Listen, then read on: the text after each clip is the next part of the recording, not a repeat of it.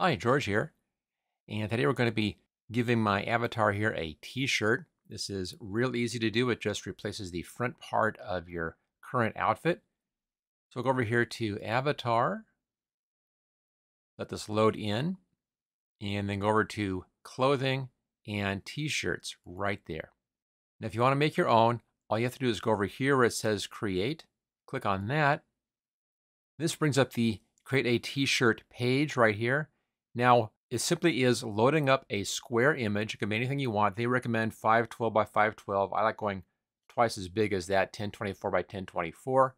So I'll click here, choose a file, and I'll just grab this penguin character right here. It's kind of fun.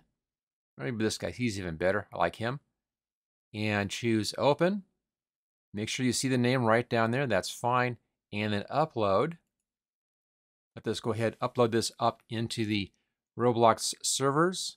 Uploaded. Now it may take just a little bit of time, a few minutes for this thing to show up right down here. But don't worry about that. We'll click on that one and we'll give that a few minutes to show up here on the server. As soon as it does, we'll test it out and see how it looks. There we go. There's my new t-shirt. Let's see how that looks. We'll try on right here. Let's go over to the avatar and see how we're looking. Give it a second to load that in. And there we go. There's our new t-shirt right there.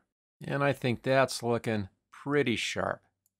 There we go. Notice it's sitting on top of my custom shirt over there. So it doesn't get rid of the shirt or change it. It just goes on top, kind of like an overlay.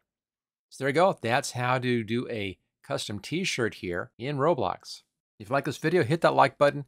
Make sure you click on share and subscribe. And I'll check you next time.